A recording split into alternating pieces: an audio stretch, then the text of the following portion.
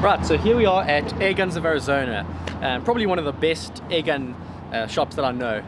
They've just got pretty much everything in there, and I've come all the way from South Africa, had the extreme bench rest over the past weekend, but I've decided to come and spend a day here.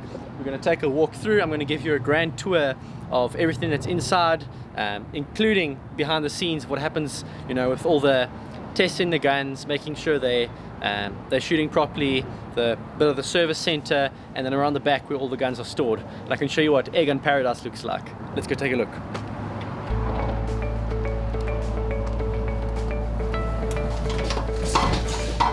So this is where it all begins. We've got just rows and rows of beautiful rifles all over the place. We've got the main counter over here, so if you enter the shop, this is going to be the first thing that you see. It's immediate eye candy. I don't think anyone looking at those rows of guns doesn't want to buy one of them. So that's what's kind of the first thing you see as someone who walks into the shop, but there's a lot that goes on around the back as well. So let's keep going and let's see what else is here.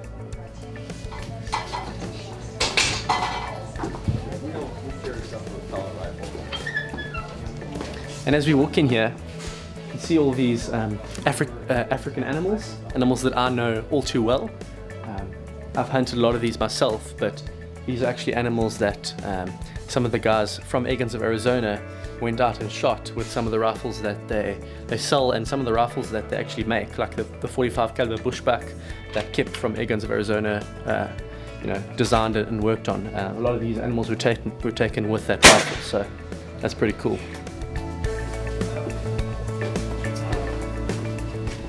And this is where all the magic happens around the back.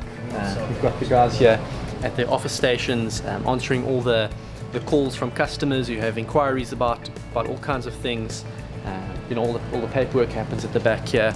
We've got a bit of a service center at the back here, so if anything's wrong with any gun and the warranty, you know, covers it, then you can send it back here. They'll fix it up for you and they'll send it back to you, which is great.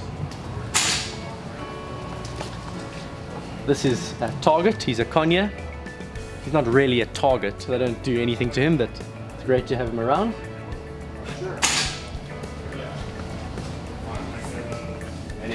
And here we have a little 20-yard or 20-meter range where a lot of the rifles are tested before they're sent out.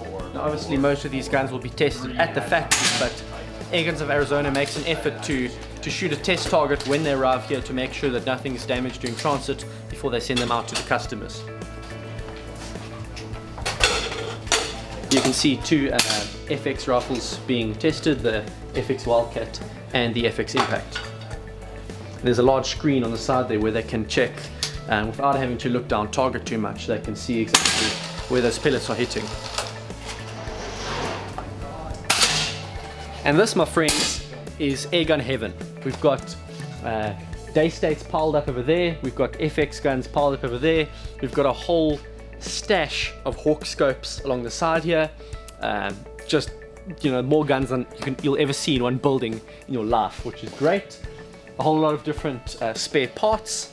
So if there's any, you know, little bits of cleaning equipment or spare magazines or you know, scope rings or cleaning patches, all of that stuff you'll find right over here. And honestly, I've discovered things here that I've never seen in my life. I actually won a little gift voucher at the Extreme Bench Rest, so I came in here today and I spent it on all kinds of little bits and pieces that I can't get at home in South Africa, so I'll be taking it home with me. And basically that's it. That is the great giant shop that is Airguns of Arizona. Hope you've enjoyed the short little tour. I thought I'd just show you what goes on here, and hopefully you can make your way here sometime and see it for yourself. I've put up with you for 5 days now. You loved it. We've driven back from the mountains. Oh, right? here we go. We're actually taking selfies in the car, me and Ray, because he's fast asleep on the back snoring, so we're actually just taking pictures as we go along. Sounded like the last breath of a local wild boar. It was alright. It was lovely up there.